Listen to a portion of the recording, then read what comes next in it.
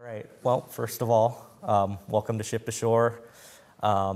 Pretty much, it's an overall program just purely about the Great Lakes region, mostly about the history.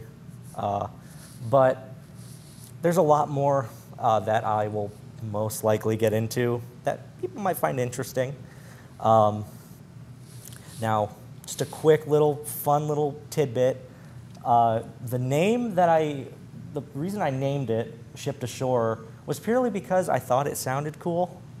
And there is a type of radio called a ship to shore radio that was like introduced around the 1940s.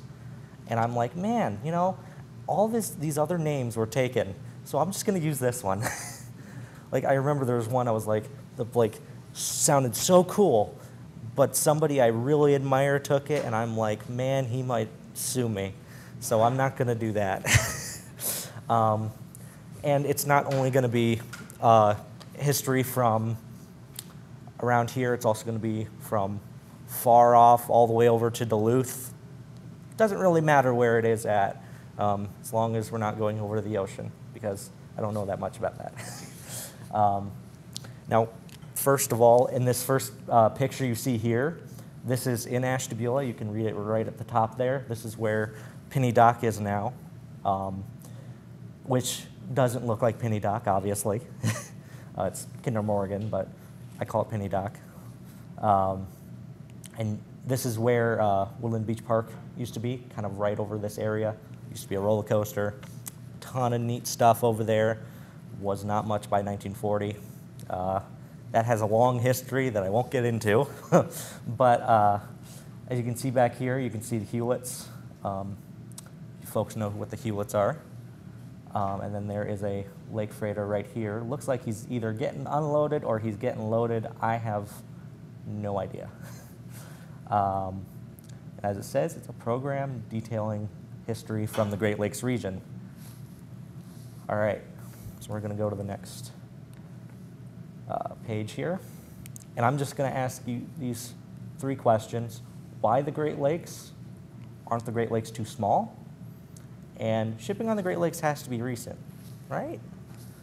And the top one, I'm not going to answer just yet, because I'll answer that in the next next slide. The Great Lakes. Now, the second one I am going to talk about. Now, I probably shouldn't ask how many of you live by a Great Lake. We all live here, pretty sure, or have been by Lake Erie. But it is funny anytime somebody from over in Florida or somewhere not even close to the Great Lakes, and they'll come by and they'll be like, what is that? Is that an ocean? And you're like, no, that's Lake Erie. They're like, that's not a lake. And it just kind of shows you just the surprise of how people think that aren't from the Great Lakes region. And the fact that we have shipping on the Great Lakes just shows you how big they are. I know when I sailed for a short time, it took us, let's see, maybe 3 days to get across Lake Superior. And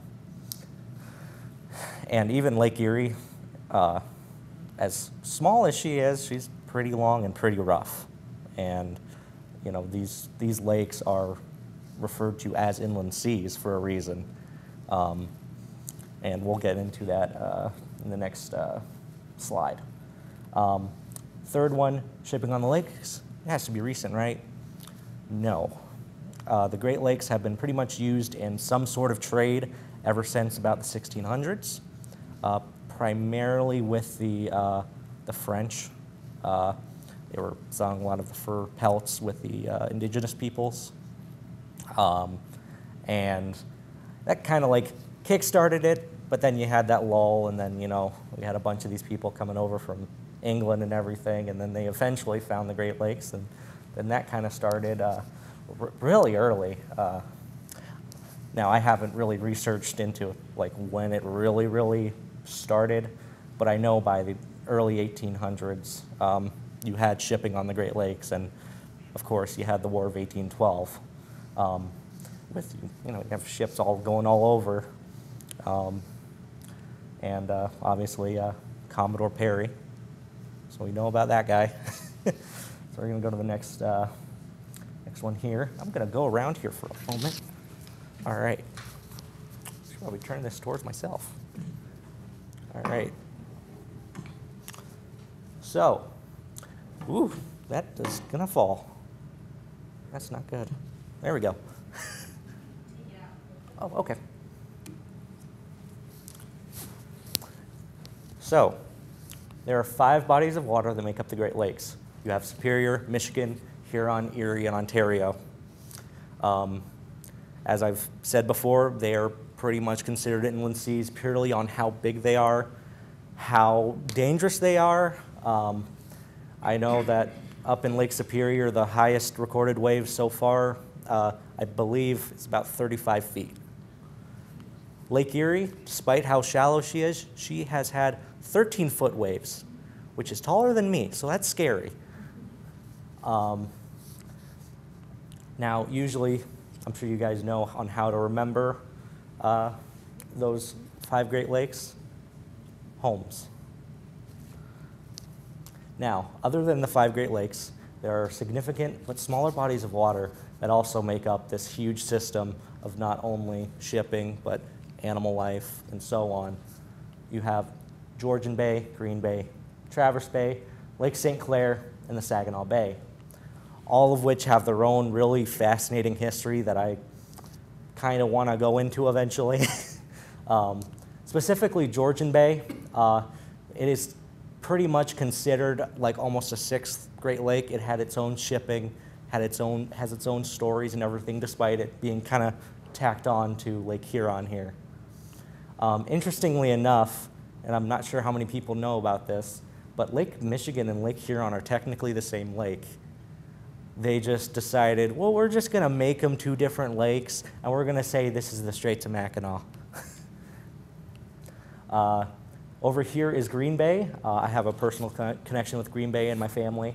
But again, just another area that is really just teeming with history, especially in the Door County area.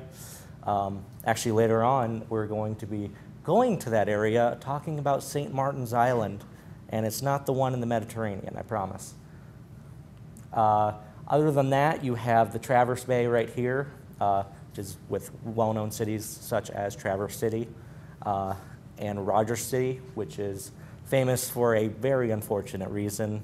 There was a shipwreck that happened around 1958, and it took pretty much half of the men's population there, since half of the crew were all from Rogers City, which is probably going to be something down the line that I will talk about, purely because it's fascinating and it's also rather tragic. Other than the Traverse Bay, you also have Lake St. Clair, it's an interesting part because I feel like it's the only different mass of water that we have to kind of go through, purely because you're going from Lake Erie up to the Detroit River, and you have to go right into the Lake St. Clair and then into the St. Clair River to get up to Port Huron here. And unfortunately, there are a lot of boaters over there that aren't very smart. I'm going to put it lightly. I've heard very bad stories over there, but it's okay. Other than that, you have the Saginaw Bay right here, which I found out recently. It is teeming with shipwrecks. Literally, there is a whole, there could be a whole program just on this. And all up through here, there are so many shipwrecks along that shore, it is mind-boggling. And kind of an interesting little tidbit, a lot of the shipwrecks actually happen near the shore, not in the deeper waters. And that's kind of why you see all the bones of these old shipwrecks all along the shore.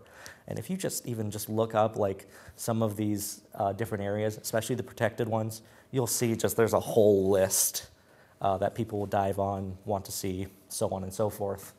Other than that, there are also the rivers that connect the 5 giants. The Chicago River, Calumet, St. Mary's, straight to Mackinac, St. Clair River, the Detroit River, Welland Canal, and the St. Lawrence Seaway. Now, some of those are not technically rivers. I think I just wasn't thinking at that point, but it's okay. A lot of people don't realize, again, that the Strait to Mackinac is technically a river. They consider it a river, at least, even though it's this huge stretch of water. And it's also one of the most dangerous parts on the Great Lakes.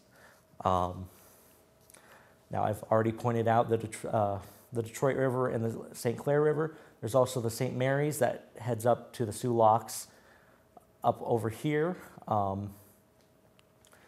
And some of these other ones, I have no idea where they are, like the Calumet. Chicago River is kind of self-explanatory. It's over by Chicago somewhere. I think that's Chicago. I could probably wrong, but it's okay. And then going up past Lake Erie, you have the Welland Canal and then the St. Lawrence Seaway out to sea, which is interesting because a lot of Canadian boats will usually go up the St. Lawrence Seaway. Now, going back to that question of why the Great Lakes, all of this information here and more is purely why. There is such a rich, diverse history in the Great Lakes. I know from working at a museum for the longest time and working with Kathy, really it's just there's so much that you can find out, not only human stories, but just really fascinating just little side stories that might take you like a minute to read, and then you'll be like, huh, I learned something new today. And like even just Ashtabula here, we have a ton of history just on that river and on the outside of the harbor. And we'll get into that eventually. And obviously I think is pretty interesting is that there are approximately 35,000 islands on the Great Lakes. And what I was most surprised by, it's not on Lake Superior, and it's not on Lake Michigan, it's on Lake Huron. And a lot of them are up in this area right up here. And I was like, where did Huron get all those islands? Can we have some? We've got like 5. We've got like, they're all over here. That's it. Now, one of the most interesting things also, and I'm not sure how many of you folks know this, there are approximately, and it's an estimate, 6,000 to 8,000 shipwrecks. And pretty much about half of those are in Lake Erie, despite her being shallow and muddy, mucky. There are a ton of shipwrecks that have never been found on Lake Erie, and a lot of them that have just never been even like talked about. They were never in the record books. I mean, even though we don't have the oldest shipwreck, we still have the most. About 800 to 1,000 shipwrecks just on Lake Erie alone.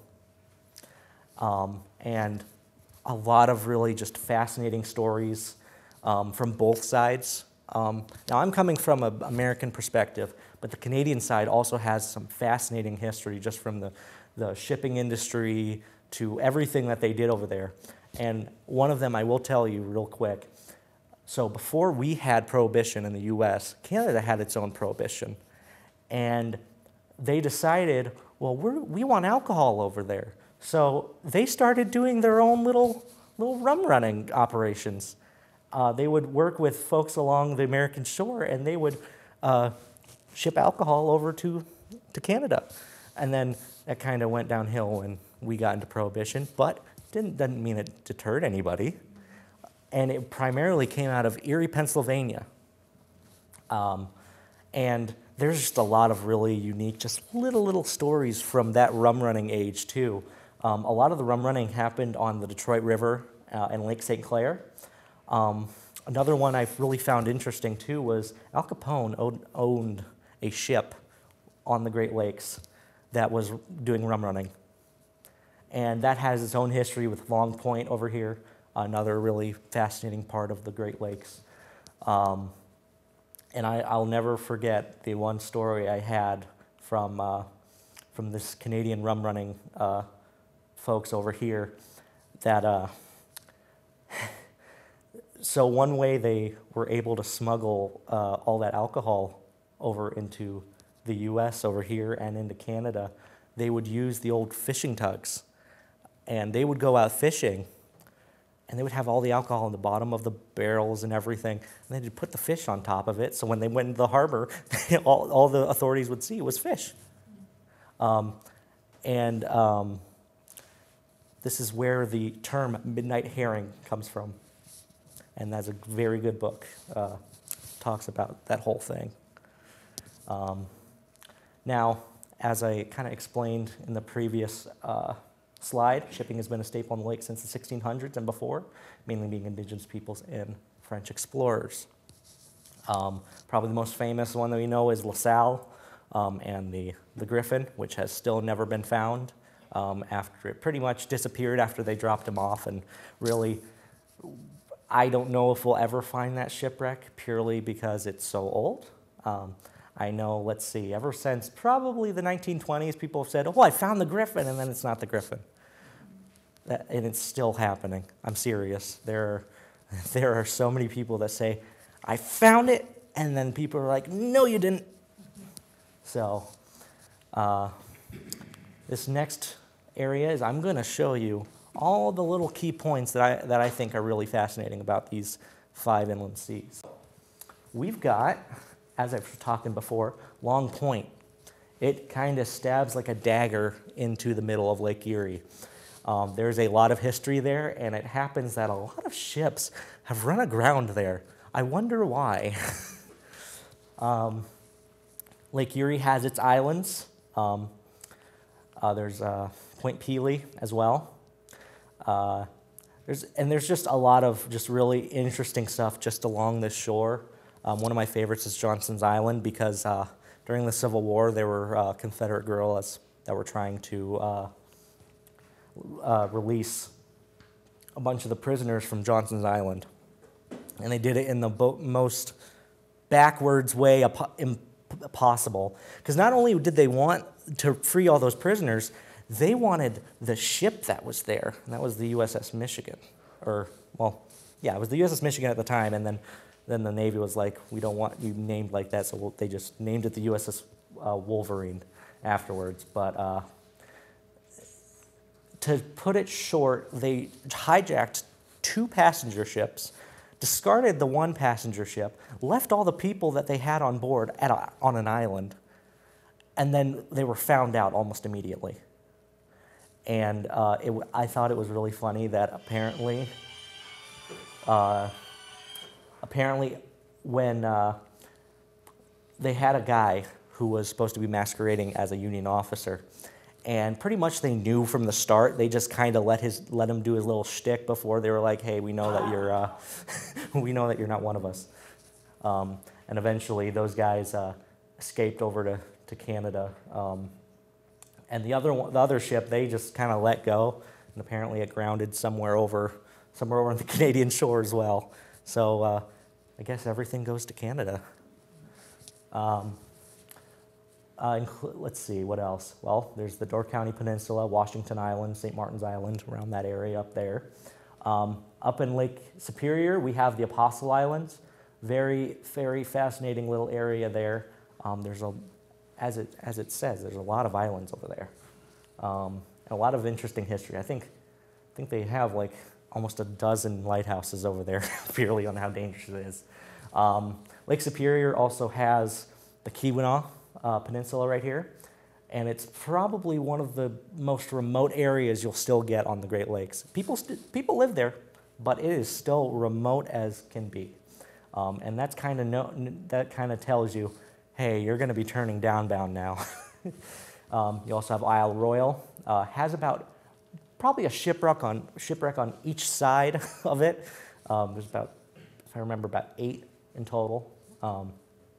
And you have some of the smaller islands that I can't remember all the names to, but some I can mention are like Beaver Island. Beaver Island. There's Gull Island on Lake Michigan. Mackinac Island. There's a lot of them. And if I tried to name every single one of them, I probably could be here for like 10 hours. I feel like a comedian right now. I really do. Anyways, there's also Thunder Bay up here. I kind of tend to forget about Thunder Bay. It's kind of just there. It's also Canadian. Nothing against you Canadians. Is there any Canadians in here? Just teasing. And then I haven't talked too much about Lake Ontario. There is a lot of history on Lake Ontario. It just tends not to show up. It does have the oldest shipwreck, though. It was a British sloop, I believe, built around, I think it was 1797. I think that's when it was built. And it sank somewhere in Lake Ontario. And Lake Ontario is unfortunately the dirtiest of the five Great Lakes because she's getting everything from Lake Superior, Michigan, Huron, and Erie.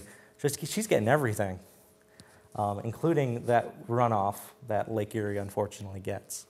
But I should probably go on.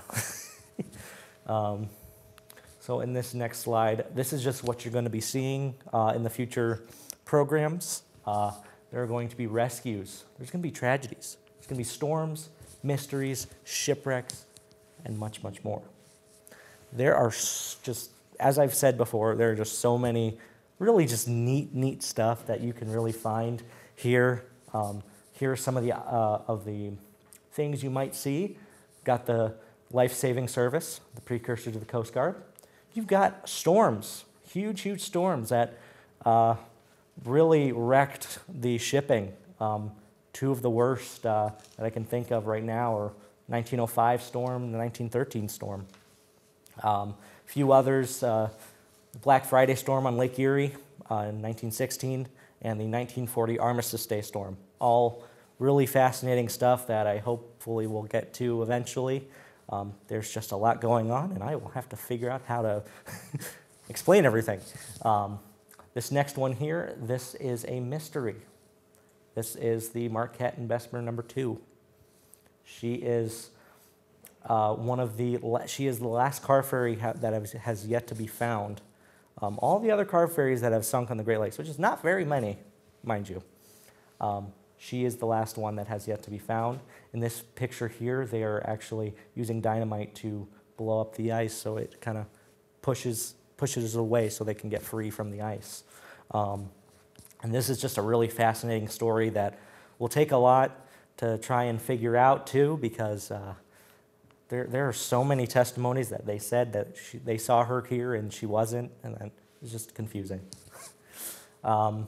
And obviously, probably one of the most famous shipwrecks down here, the Edmund Fitzgerald.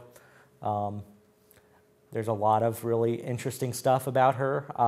I might go into that just purely because she's so famous. But I can give you a little tidbit. Ashtabula was her last unloading port before she went back up to Lake Superior and got loaded up again. And then after she got loaded up, she went on her last trip with the Arthur M. Anderson in tow. And there were two gentlemen who were on there that were from Ashtabula, Paul Ripa and thank you. I couldn't remember his name. All right. Now, do you guys have any questions before we continue on? Just, you can shout it out. Car ferries. What Yeah. kind of cars were on cars? Freight cars, like railroad. Like later on, they would have cars more on the top than anything. But it really usually was either you could go as like a passenger, or it's just the crew and a few freight cars. But this image here, I believe, is off of Cleveland. I could be wrong, but I think I just found it, and I was like, man, that's cool. And then that's where it ended. So let me, okay, so that was the end of that one. All right. Are you guys ready for some ghost stories? Ghost stories? Yeah. All right. Can somebody hit the lights? Perfectly spooky. Alrighty. So, before we talk about these ghost stories, before I read them, we will do a little bit of history with these ghost stories. First one we'll be looking at is the ghost of St. Martin's Island, not on the Mediterranean, on Lake Michigan. All right, I'll read off of this because I don't have it memorized. St. Martin's Island, or St. Martin Island, Michigan. So it's roughly halfway between Wisconsin's Door Peninsula and Michigan's Garden Peninsula. Slightly smaller than 200 acres, the island is mostly rock-bound. The light tower proper is six-sided, composed of 6 steel posts latticed together. Or I think it's latticed. I don't know how to say it. The height from base to lamp room is 57 feet. The original fourth order Fresnel lens had a range of 24 miles. A brickkeeper's building is nearby. The ghost on St. Martin's Island is supposed to be that of the lightkeeper, still searching for his lost children. As was the custom, the keeper's children attended school at the nearby Washington Island, 10 miles to the southwest. Every day they rode to class in the morning and back again at dismissal, weather permitting. One terrible day, when they were coming home about halfway across, the children were caught in a vicious squall, and they and their boat disappeared. Heartbroken, the old keeper desperately searched the shore, looking for his missing offspring. His efforts were in vain. Their bodies were never recovered. Today, some say that when the nights are dark and stormy, the north wind blows down from an Arctic hell. The faint green glow of the keeper's lantern can still be seen as he wanders along the island's desolate shore, ever searching.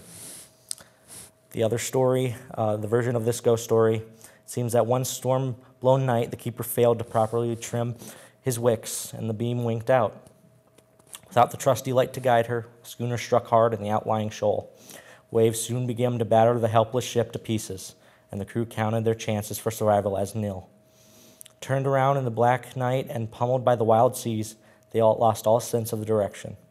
Missing the steady gleam from the light, they did not know which way the shore was. Surely their end was at hand. Suddenly, a small, thin beam of green light pierced through the darkness. While it shimmered like an old handheld kerosene lantern, wobbling and flickering in the cold wind, it burned true. Eagerly, the desperate men jumped into the cold lake and struggled for the dim but very welcome light. When they finally stumbled ashore, the mysterious light was not waiting on the beach for them, but instead it bobbed off in the distance. Anxiously, the crewmen walked towards it, past an old cemetery and up the twisting path through thick and forbidding forest. It always seemed to float somewhere just ahead of them. Where did I go? Okay, there we go. Blusters of wind tore at their wet and frigid bodies, and driving rain pelted them. All the while, the bedraggled crew followed the strange flickering glow. Finally, they stumbled into the small clearing. Ahead was the partially open door to the keeper's house, and a warm, welcoming light leaking out into the forbidden night. When they entered, a bright burning green lens lantern was sitting on the table. It was the same beacon that had guided them to safety. Exploring further, the crew discovered the keeper lying stone-cold dead on his bed. His oilskins hung from a nearby wall peg. They were dry to the touch. No one else was on the island. The keeper hadn't carried the lantern out into the storm to guide them. Who did? The old tale continues that the official report only stated that the keeper died in the act of saving the crew. No mention was made of the strange green light, and the crew, though they knew the truth, there was no doubt in their minds that it was a dead man who had saved them. A dead man and his light had led them to safety. In the following years, others reported seeing an unearthly green light. The ghostly lantern continued to search for shipwrecked crews to lead safely on the dangerous shore. And we will get into that story soon. But I will show you right here. This is St. Martin's Island right here. It kind of looks like a square, but it's okay. Summer Island is right here. Poverty Island is right here. There's Rock Island, and then there's Washington Island. So can you imagine your kids are rowing to and fro from school from St. Martin's Island, 10 miles to get to school? That's like, I can't even say, I don't think anybody who said that they walked 10 miles in the snow can say that. Just being honest here. but you can tell that is quite a distance, and depending on where that school was. In this next picture, I'm going to show you what the lighthouse looked like, and it's still there. It is still there. It is in just pretty bad condition. The island is mostly desolate, but building is still there. Hopefully, eventually, it might be open to the public again. Washington Island is pretty much open. I believe people live there, but there's the tower itself, and there's the keeper's quarters, and then there's the extra little building here. All right. Ooh, I'll squeeze through there. All right.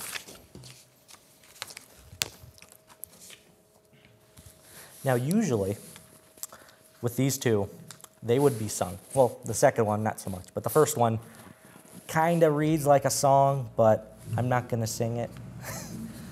You guys don't want to hear that. All right. Again, thank you to Lee Murdoch for allowing me to use his music and his words. He's an amazing songwriter. If you guys ever get a chance to look up his music, I did play a little bit of it beforehand. I suppose I could probably put on something, but I'm not going to do that. All right. If you all are ready. All right. St. Martin's Island lays to the entrance of Green Bay, just a solitary citadel of stone. The mariners depended on her beacon burning bright, crosses the restless waters all alone. The shroud of a sad story surrounds the sullen space, and is heard through the region far and near. There's a history of haunting imprinted every place of the old lighthouse keeper who lived here. When the night is a jagged black and the waves are on the rise, from a north wind that screams down from an Arctic hell, the glow of the keeper's lantern can be seen along the shore of St. Martin's Island, ever searching. The island isolation was really quite ideal for the raising of a family, some say, but the children's education proved a difficult ordeal when the nearest school was 10 miles across the bay.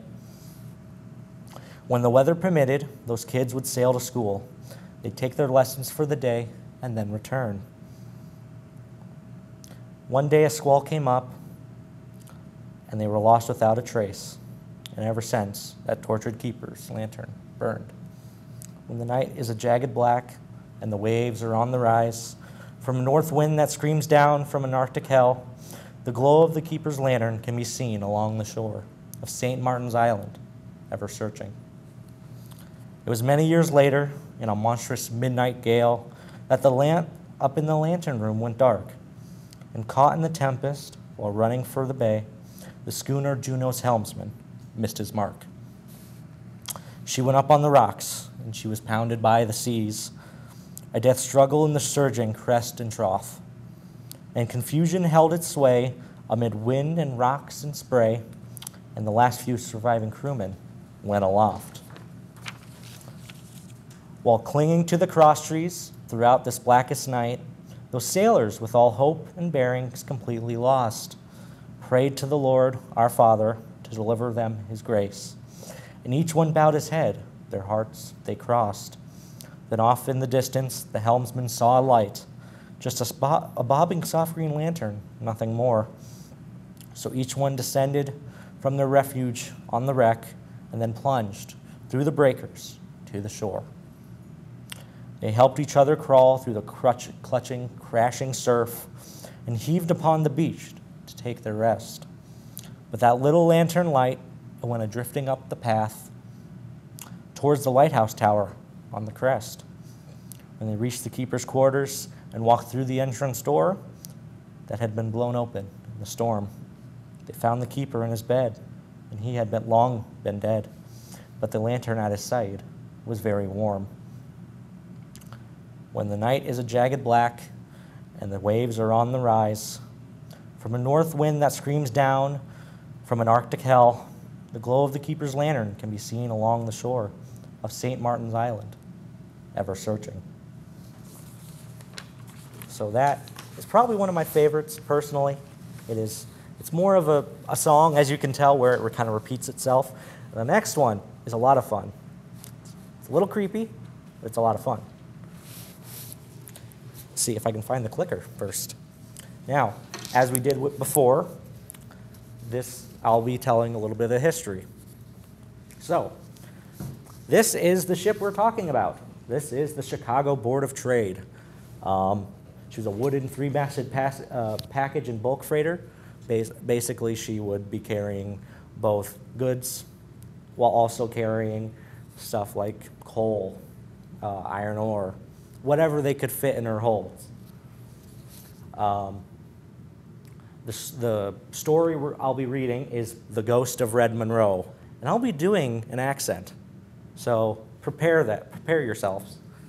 It is a very harrowing tale. I enjoy it. I think it's pretty fun. The real story was that she was carrying a load of iron ore when a storm pushed her into the Niagara Reef on Lake Erie, where she subsequently went to pieces on November 21st, 1900. The steamer J.K. Secor rescued the crew, and no lives were lost. Now, something I did find interesting was the original reading of it had a ship called the Erie Board of Trade. The Erie Board of Trade never existed. There was only the Chicago Board of Trade. So somebody had decided, I'm going to make a fake boat and put it in a song. Lee Murdoch decided, well, I'm going to rectify that, and he decided to make the actual ship name right here, the Chicago Board of Trade. Now, obviously, it's a ghost story, probably fictional. I doubt there was a ghost on the ship, but again, you never know.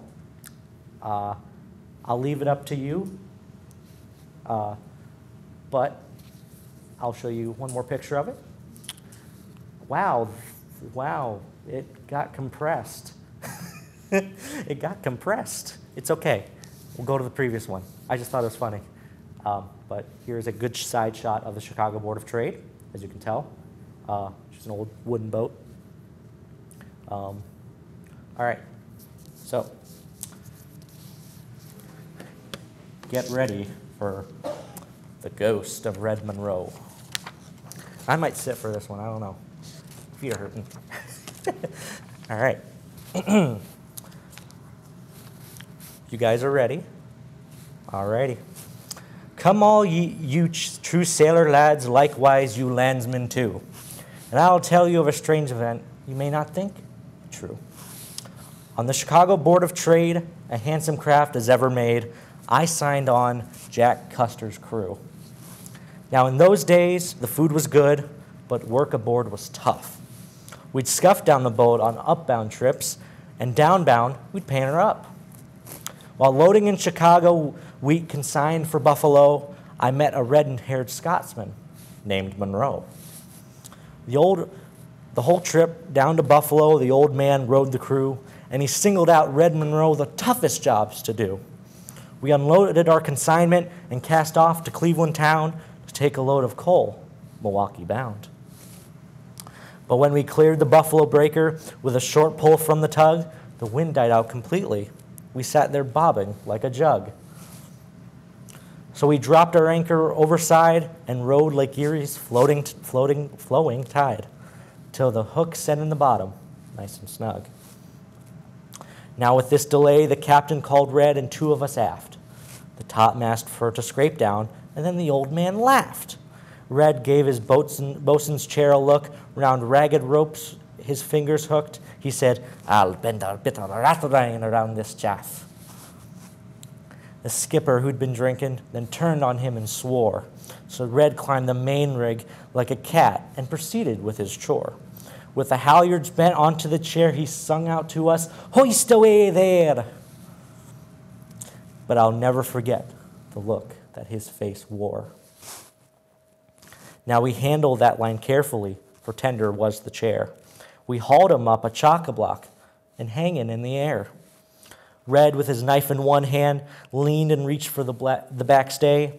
It was then the boatswain's chair gave way. At first he fell on in a bunch until he struck the cross trees, and then he spread out like a leaf floating in the breeze. He fell forward of the cabin to the deck, the starboard side. In a heartbeat, I was kneeling by his side.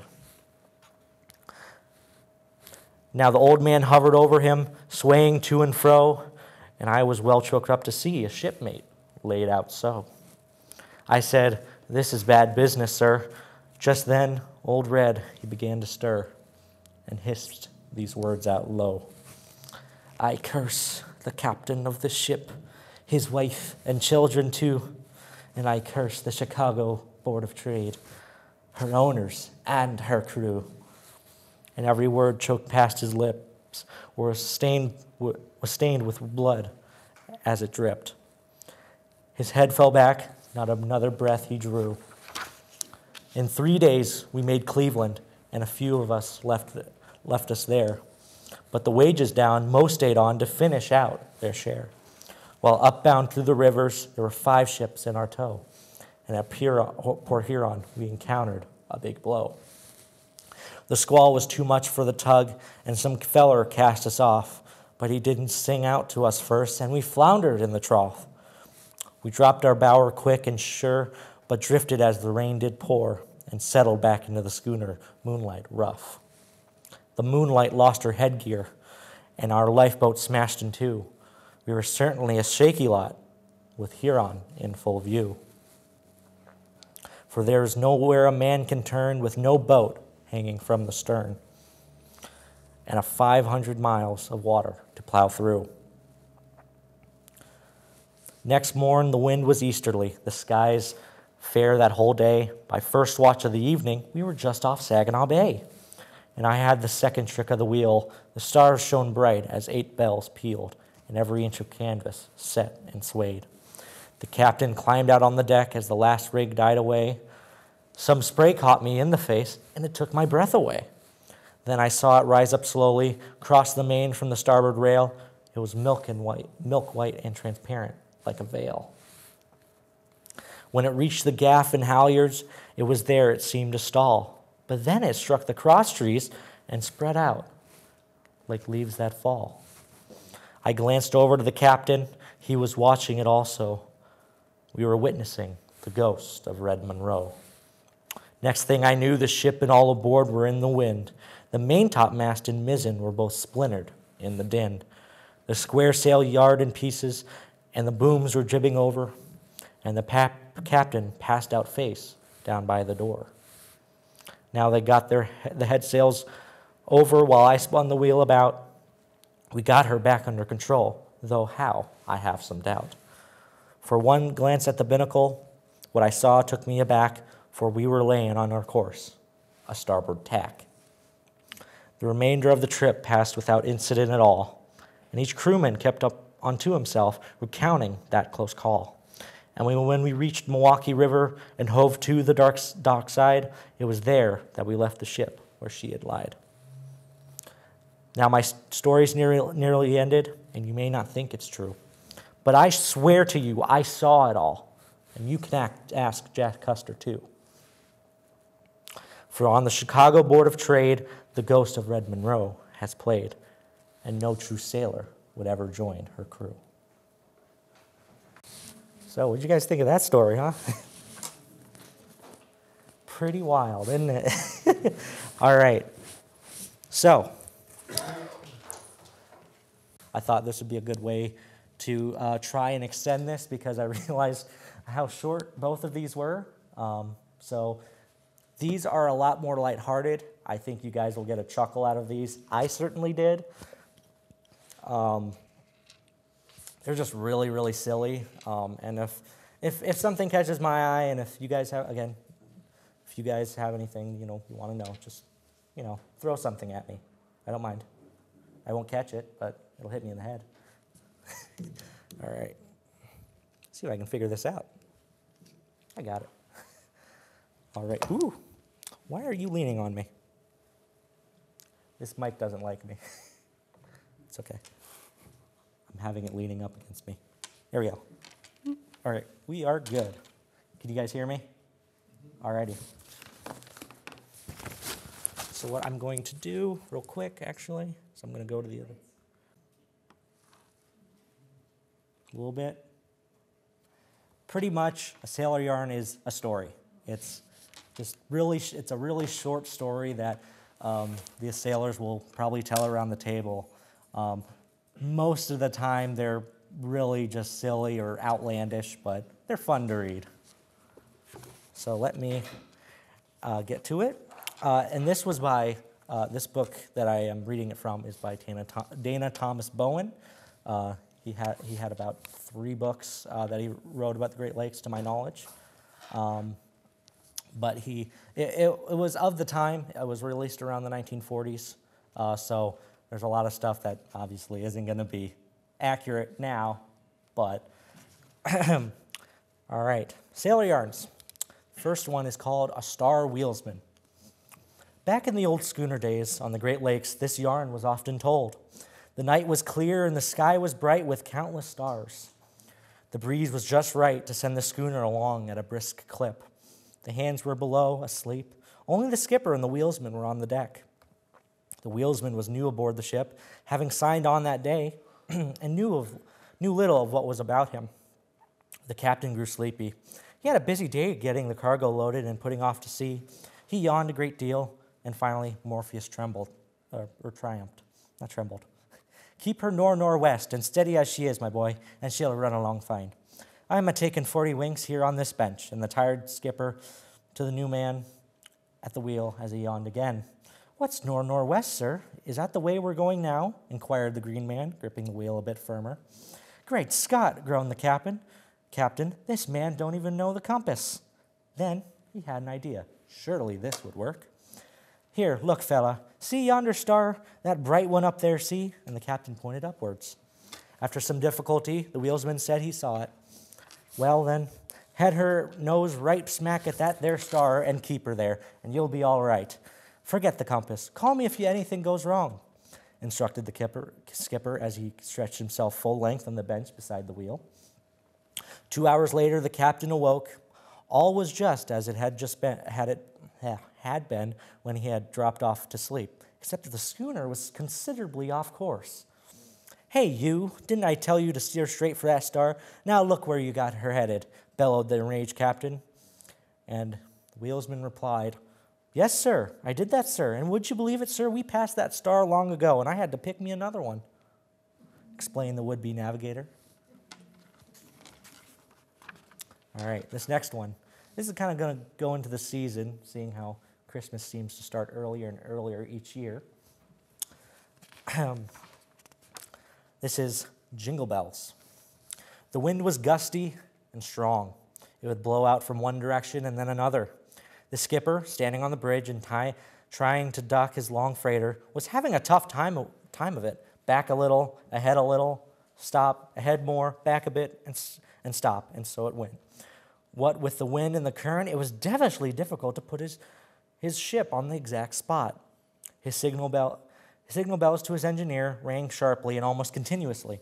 The sweating engineer was having as hard of a time as the captain, perhaps harder. Stopping, starting, reversing, his huge engines required much more physical labor than merely ringing an engine room telegraph. Finally, with the much ringing of the bells and a great deal of shouting, coupled with considerate, effective swearing, the skipper managed to get all the lines ashore and made fast to the desired location. All was well now.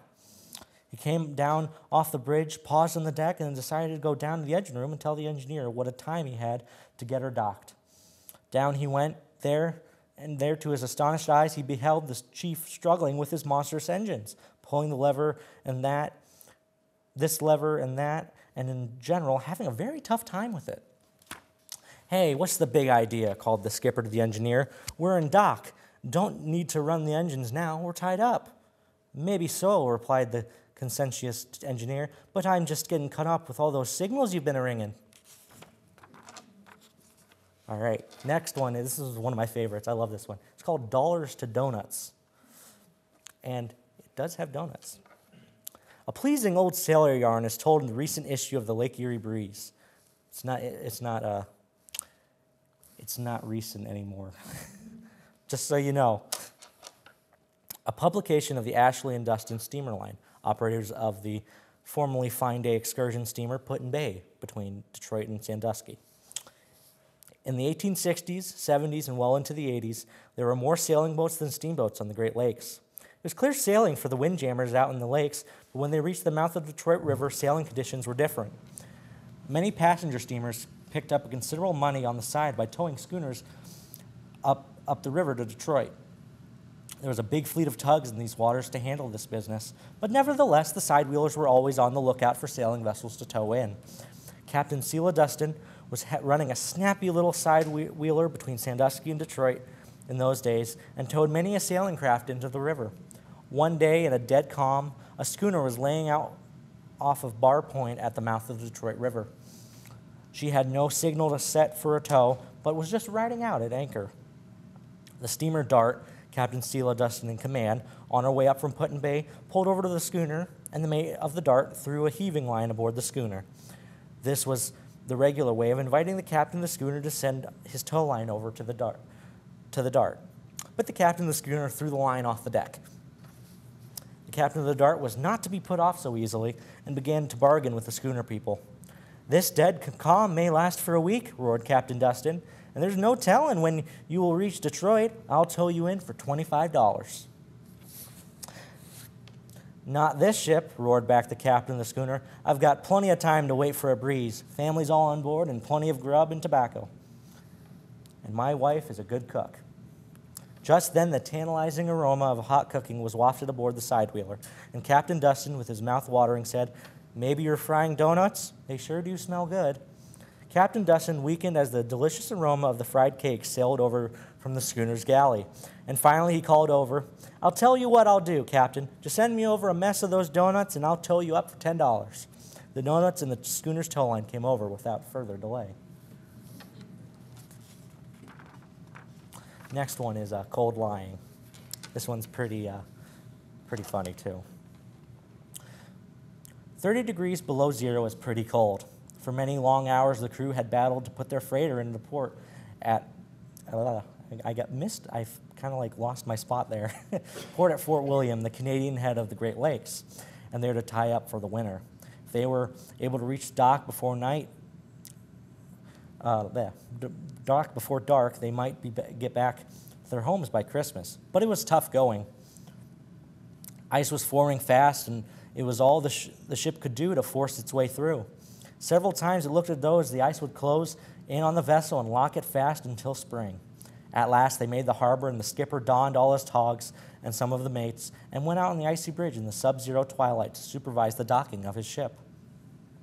He directed that the vessel be tied up at the nearest available dock.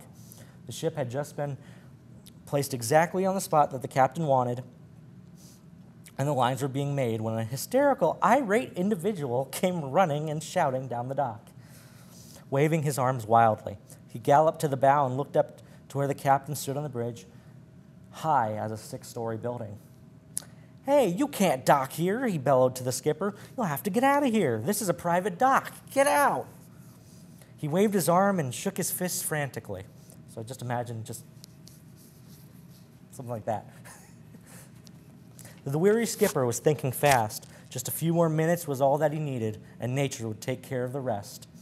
He cupped his hands behind his muffled ear. "I can't hear a thing you say," he shouted down to the wildly gesticulating man on the dock, and lying like a good sailor he was, added, "Wait a few minutes, and I'll come down and see you." "Get out of here. Get this boat away from here. You hear that?" he bawled at the skipper. "I still can't hear you," roared back the old man from his lofty bridge, still lying. He crossed over to the opposite side of the ship and looked down at the rapidly freezing water. Already the vessel was gripped fast in ice, and they were safe until spring. Nothing short of dynamite could move that ship now.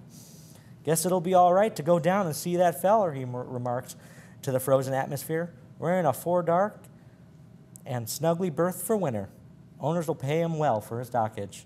Ho hum, it's sure a freezing fast." It just cracks me up. And you can see just these guys had so much fun just making these up. And I'm sure some of them are real stories too. I can imagine some skipper doing that. The next one is pretty fun. don't read it as often, but I will read it now. Whistle Away.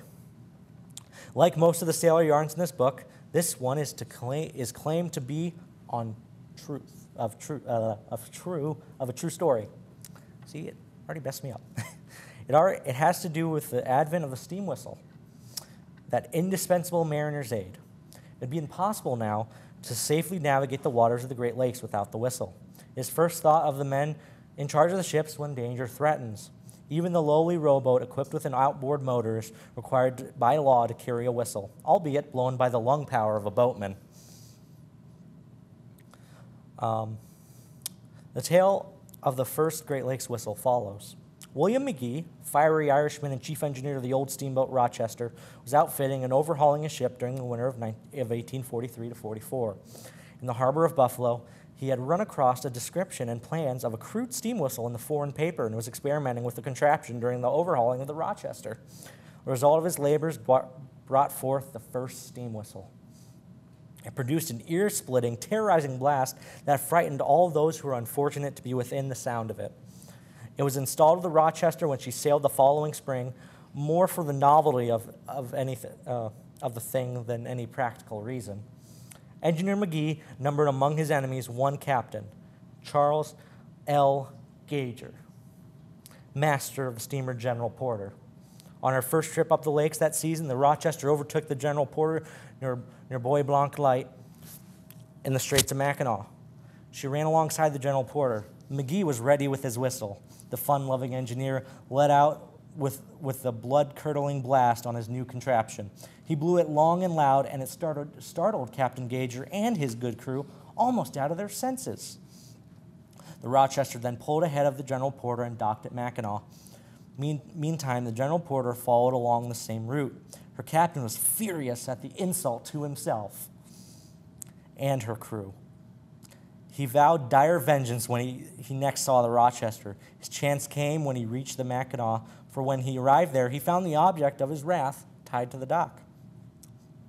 Upon docking his ship, Captain Gager hurried over the Rochester, and unaware that his archenemy, McGee, was the man who had given him the raspberries, he shouted from the dock for the man to come forward that he had made such a squawk at him. McGee hopped to the dock obligingly. Loud and harsh words filled the air, fists started flying, and bystanders halted the fracas. McGee's steam whistle soon became an object of interest to ship owners and operators. In place of it being the mere novelty, it became a useful adjunct to the vesselman, and it soon replaced the old-time bell and cannon. Ashore, factories found it useful. The whistle, born in strife, was here to stay. Next one, As the Book Saith. Daylight was just breaking over the water after a wild and stormy night. The lighthouse keeper climbed the long flight of spiral stairs and extinguished the light, and hung its cloth covering around it to protect it from the bright sun rays that might soon peep out from the east. He looked far below at the troubled waters. Huge waves broke and roared upon the shore. White water tumbled about as far as the eye could see. What was that fleck of different white out yonder? The grizzled lighthouse keeper grabbed his binoculars and adjusted them to his eyes. Located the white fleck. It floated sluggishly in the water. "Great Caesar," groaned the keeper. "It's a small gasoline cruiser, and he's tied his shirt up as a flag mast. It's a wonder he floats at all in this sea. Distress call, sure enough." Down those long stairs the keeper went, straight to a surfboat. He hurried to launch it into the heaving seas. He shouted for his assistant, who presently appeared and lent the old man a hand. The distressed cruiser had also been sighted by a passing truck driver, off to an early morning start along the road at the top of the bluff. He had turned off the highway and was coming down the little side road to the lighthouse. He left his truck and came to where the men were launching their small boat. "Hey, you fellows, see that cruiser out there?" he shouted above the noise of the breakers. The two workers nodded silently. "You're not a-going out there in that little tub, are you?" he asked in amazement and continued helpfully. "You'll never get back if you do." "Mister," said the old keeper, turning to the stranger, "our book says here we have to go out. It doesn't say we got to come back." All right, here's the next one. This is Scotty's bookkeeping. Scotty Blake was an old-time steamboat fireman. He had a steady job aboard the steamer Frankie Kirby, which had sailed years from Detroit. His credit was good at Baltimore Reds, which is a bar. Scotty, taking his regular drink, sometimes a bit more, paid Baltimore Red every payday. Scotty, however, had a growing suspicion that he was paying for more drinks than he consumed. In order to keep tab on himself, Scotty would take a coffee bean from the breath dish on the end of the bar and put it in his pocket. When he settled with Red, he would count the beans at a bean a drink, and so to check pretty closely with Red's books. This bright idea worked fine until Connie, the dock boss, got next to Scotty's tactics and decided to do something about it. One evening in the fall, right at payday, all was merry at Red's, and a goodly crowd of sailors was there. Connie worked in close to Scotty and slipped a handful of coffee beans into the unsuspecting individual's pocket. Well, when Scotty came to check up, he protested before he even saw the bill. The night, Scotty changed boats and shipped north on a lumber hooker and remained at the lumber camps all winter. All right, let me see what this one is. Okay, yeah, I know that. One. All right, that jug of wine. Cut rates and price wars raged in the old days, even as they do today. Along in the 1840s, more ships were in the lakes trade than the amount of business warranted. The old economic law of supply and demand quickly brought out drastic, let me see where I am. Drastic cuts in rates among the ships, and passengers were often hauled free of charge, just to beat a rival line. The story of the captain whose ship lay at a dock in Buffalo, awaiting passengers in those times, is interesting. The captain was approached by a traveler and asked what his cabin rates were to Detroit. The captain, anxious for business, promptly quoted a rate that was about one-half his regular one. The traveler was invited aboard the ship to look her over, and free drinks were served as an extra inducement. The traveler, however, decided to shop further. Later, he was found by the captain and was asked what he had decided. The crafty traveler informed the skipper that he had found another ship that would carry him free. Well, in that case, said the captain, I'll do the same. And besides, I'll give you all your meals also. And he's like, no, I don't think I'll ride with you, replied the shopper. You see, I believe I like his wine better than yours. All right. Next one. I remember this. This was fun. Landlubber Lady. Probably the most up-to-minute yarn is about the skipper who had just been equipped with the new radio telephone ship-to-shore apparatus. This is where I got it from. The ship was banging through a stiff wind upbound on Lake Huron. And early in the evening, the captain decided to try the new contrivance by putting a call to his wife. The call was put through promptly, and the skipper heard a shrill voice of his wife's sister on the land end of the connection. That you, Tilly? He shouted. And in response, he said, sure, it's me. Who'd you suppose it was? Mary's gone to the movies, and I came over to stay with the kids until she gets back, came the reply. Then she added, what are you shouting so for, Jack? A person would think you'd never used a phone before. Well, I never did, not just like this. He went on to explain, this one's on the ship, and we're out in Lake Huron. And then she replied, land sakes, Jack, how can you think of the darndest jokes? The good landlubber lady remarked. The conversation ended shortly. When Mary returned, her ever-suspicious sister, innocent of marine affairs, informed her that Jack had phoned her and that she was certain he had been drinking a bit too much. He said he was out in Lake Huron and that it was rough and the waves were banging against the ship. Seems to me if them wires out there was a rising and a falling on the waves, I'd heard it on the telephone, the good sister remarked. All right, look out. The night was dark, and the freighter plowed her way through the darkness. The captain was in the pilot house with the helmsman, and the lookout was stationed at his post in the extreme bow of the ship. Suddenly, the men in the pilot house saw another ship bearing down on them. Quickly, the captain ordered the ship to turn to avoid a collision, just in the nick of time. The two vessels slid past each other with little to spare. The lookout in the bow had never said a word. The skipper was furious. Did you see that ship a-comin'? He bawled at the lookout.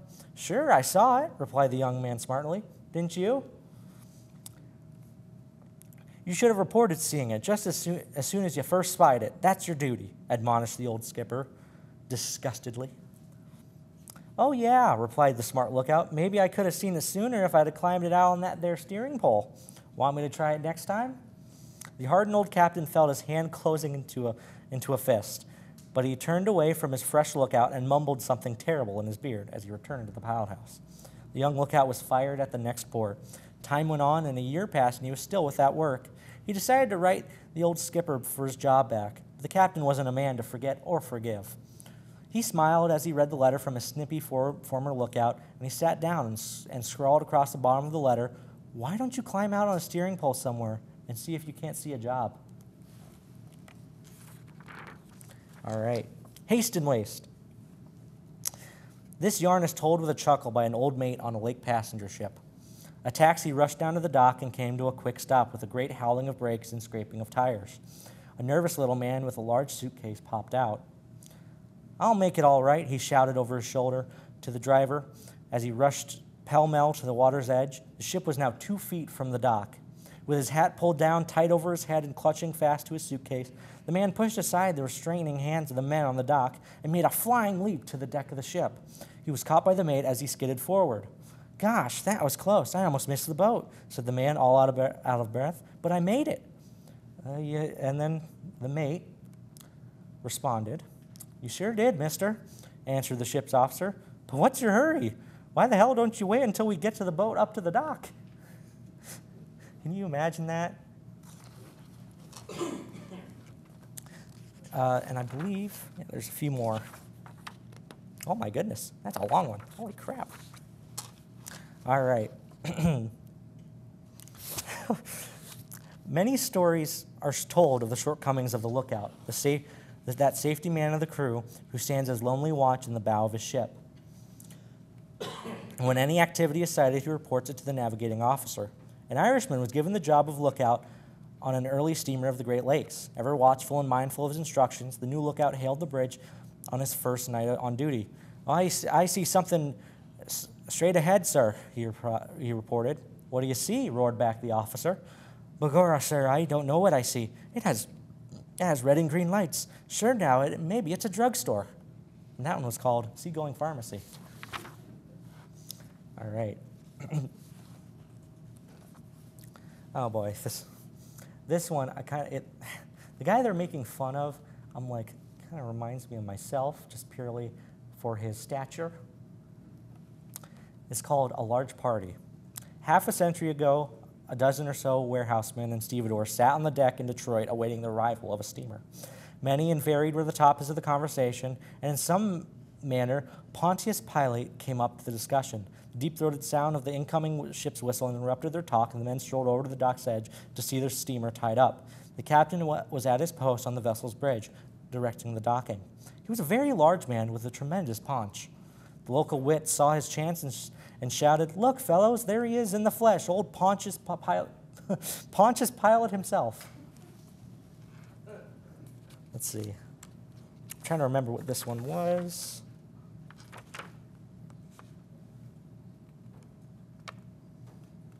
All right, so this one's a little bit of a longer one.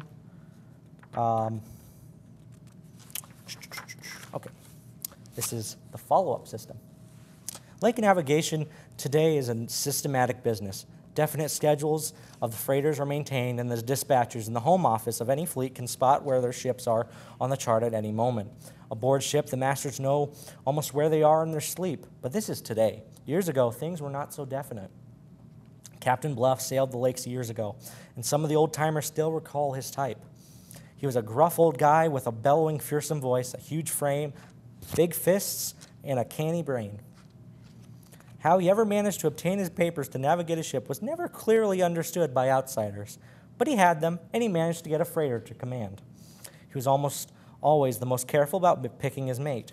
Captain Bluff always made certain that his mate knew navigation, and if there's any doubt that the matter, old Bluff looked farther. He also liked a mate that didn't require much sleep, one that he could browbeat. One foggy evening found Captain Bluff's ship passing Port Huron, upbound and entering Big Lake Huron. Then they followed another freighter up the St. Clair River, leading to the lake. "I'm sick, Captain," said the luckless mate to the Bluff. Just at this point, "I got to go lay me down. Can't stay up no longer." And growled the captain, "What's the matter with you? You ain't getting delicate, are you?" He glanced ahead of the freighter they were following and grinned to himself. "All right, go lay down. I'll carry on," Bluff told his mate. The mate went below. What course now, sir?" inquired the wheelsman of Captain Bluff when they were alone in the pilot house. Captain Bluff really didn't know now that his mate was not on the deck, but he was prepared. "Might as well just follow that boat ahead. That'll save us setting a course. We'll let him do the work. Fog's not so thick, but what you can see is his lights. Keep your peepers on him and don't lose him, and he'll show us the way to Duluth with no trouble." "Yes, sir," said the wheelsman. Captain Bluff dozed in the quiet comfort of the pilot house, and the fog lifted, and his wheelsman could follow the ship ahead without difficulty. So on through the night went the ship under the command of Captain Bluff. Then came the dawn. They were still a respectable distance astern of the leading ship, but land was appearing on their bows where ordinarily no land should be. Something was definitely wrong, and the wheelsman awakened his captain. "Something's wrong, sir. I ain't never saw no land off in there before. Not so soon, anyhow," complained the puzzled man at the wheel, and continued, "I've been a-following that there boat all night, and there she still is. Great Caesar, something's surely wrong. Call the mate, sick or no, fetch him here. Quick, I'll steer," cried the follow-up captain. Presently, the mate appeared at the pilot house doorway. "Hey, where are we?" roared the captain to his mate. "Looks sort of like Goderich to me," replied the mate. "Yes, sir, by gosh, that's what she is. Sure enough, Goderich." "Goderich?" shouted Captain Bluff. "What's the feller ahead a-going to Goderich for? Ain't never seen this happen before. Turn us about and set a course for Duluth quick. 6 hours lost already. Hurry now and look sharp. Ring the engine room for more speed. We gotta make time now." The ship swung her prow outward into the lake towards the Duluth course as the mate and the wheelsman compared notes. "Won't say it's any of my mistake," Bluff said to himself. He turned to the mate and said, "You take over for now, mister. I guess you can stand it. I'm going below and getting me some rest." "Yes, sir," replied the mate as he winked at the wheelsman. "I'll wire the office that we was hung up in the fog last night so soon as we get to the Sioux. They'll never know the difference," remarked Bluff to himself, and the old scoundrel pulled up the covers and slept soundly, knowing the mate was on watch. All right, next one is the paper losses. Here is a true yarn told by a shipowner on himself. We'll call his vessel the Lumber King, which of course is not its real name, but a good one for our purpose. The Lumber King had outlived her usefulness, at least until more money would spend on it to repair this and that. But one day along came a man who wanted to buy her for purposes of his own and enhance a profit to the present owner. Would the owner fix her up and sell her? He most certainly would. Further negotiations were carried on by mail for a long time, the prospective purchaser living in another lake city. But finally the deal fell through, and the owner was thoroughly discouraged. He shortly ordered the old Lumber King dismantled, and the wreckers attacked the ship with a will and commenced cutting up the boilers and the engines in high glee. For 3 days they labored and felt they had done a good job. Parts, very vital parts of the old ship, were all cut up and lying about the deck. A real wrecker enjoys nothing more than a wrecking. On the 4th day, the discouraged owner arrived at his desk, and on it lay a telegram from his former prospect. It informed him that the individual was on his way to buy the ship for cash and was bringing the check to cover in full with him. The distraught owner hurried over to the dock to look over the dismembered Lumber King. Alas, too late. The wreckers had done their work too well. The ship was now beyond redemption. He thought of that check and the would-be buyer had in his pocket for him. He became ill as he looked woefully at the wreckage strewn about him and returned sadly to his office. The would-be buyer was there waiting, the owner mournfully explaining what had just happened. Too late, just 4 days too late. Then it was the buyer's turn to feel ill. "And to think that I had this ship sold to another feller for twice what I was going to pay you for it," he groaned. "Too late," sighed the owner. "Too bad," sighed the buyer. He tore the check in tiny pieces and tossed them ruefully into the wastebasket. And then we got the last one. All right. This is nautical chopsticks. A lake captain who was asked by his wife to look into some pianos while in Detroit with a view of buying one for her, wrote home to her with the following letter. Now, this letter is going to be in sailor terms, so a lot of it might not make sense. And he's describing a piano, keep in mind. "I saw a piano that I believe will suit you.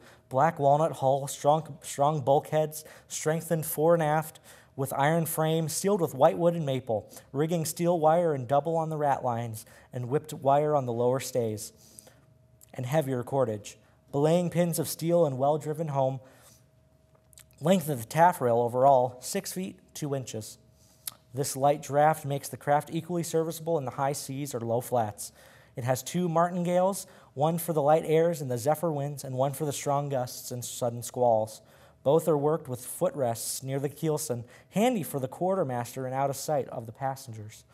The running gear from the handrail to the cordage is made of whitewood and holly, works free and clear, strong enough for the requirements of a musical tornado, and gentle enough for the requiem of a departing class.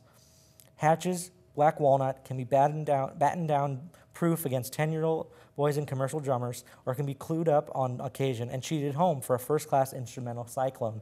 I sailed the craft a little and thought she had a list to starboard. Anyhow, I liked the starboard side better than the port, but the shipkeeper told me that the owner had the other craft of like tonnage waiting sail on the charter, which we were on just even keel. Yours, Jack, from the Lake Erie Breeze. And that was the final, yeah, it's the yarn. So I hope you enjoyed those. There's just a little fun stories. Mouth is getting dry though, so. Show us the book that those came from. What's it called? Lore of the Lakes.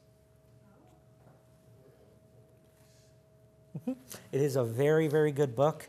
I know here at Ashtabula we have his third book, Shipwrecks of the Great Lakes, or I think it's Shipwrecks of the Lakes.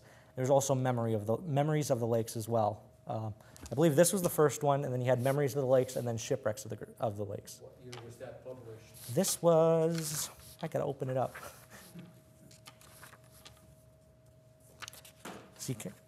Let's see. It was first published September of 1940, and it's been pretty much republished ever since then. This most recent one that I have here, this was the 12th printing, which was printed about March 1989. And each one of them has their own little stories. One that I probably will do in the future is the Tashmoo in the city of Erie. It was a real event that happened. They had decided they were going to race these 2 passenger steamers. One was brand new, the other one was a little older. And they would race from, if I remember correctly, I think it was Cleveland to Erie. And it meant that they had to put all the kind of stuff that was sticking out in so they could be more streamlined. Now, the one on the outside, the Tashmoo, had a big advantage because she was newer, and she was in deeper water. The city of Erie, she was a lot slower, and there's a lot of stories about it of when they went past, because they went back past Cleveland, Fairport, all the different small towns along the lake, and heck, even in Ashtabula. And at the time, if you want to know how they got the mail, like how they got like the updates, they had a carrier pigeon. They sent it to each guy along the time.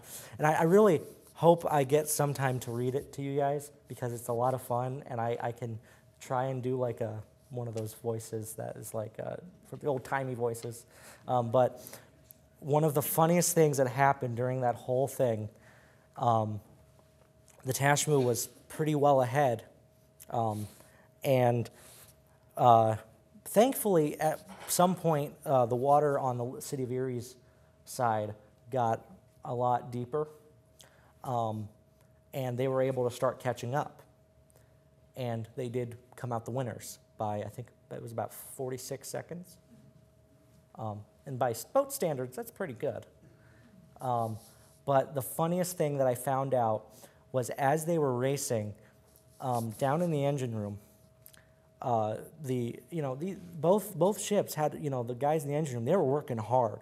Keep in mind, there was a few hours that they were doing this, and one of the valves on the engine blew off. And so, quick thinking, one of the guys, he just decided he was going to sit on it. And he sat on it throughout the entire thing, and they won. So that tells you something, it's, and it's kind of what I explained earlier. There is just stuff like that just you don't find anywhere else. You really don't. I mean, you know, the oceans have really interesting history. They do.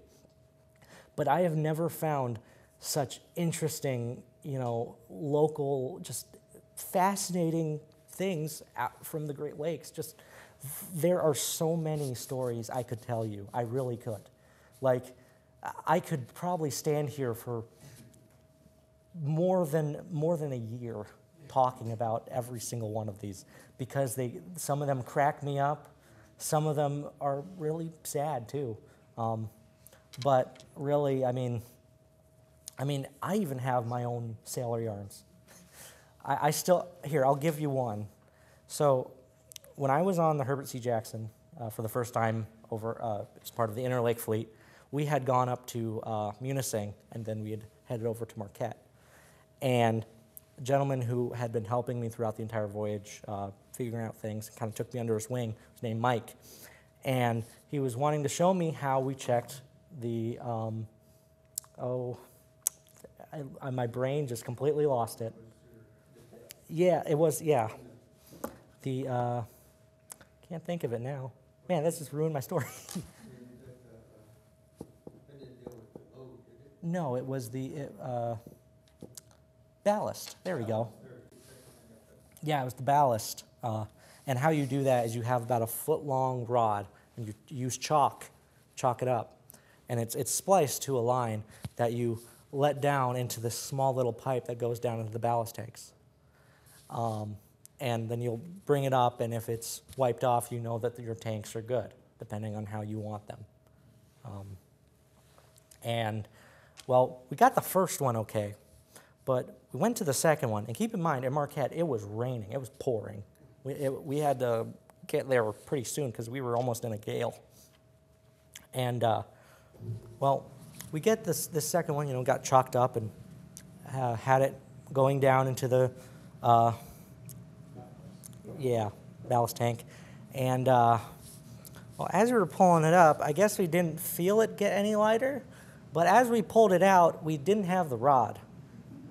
The rod was gone, and I don't know how. It's supposed to be spliced, and the rope was still attached. Like, it was still, you know, like it hadn't been broken or anything, so I have no idea how that happened, but I still remember. Yeah.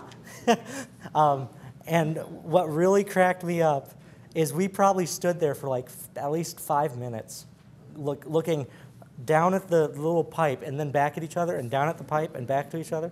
And then finally we had to like admit defeat. So we had to go up to the windlass, which is where the two front anchors in the bow are held.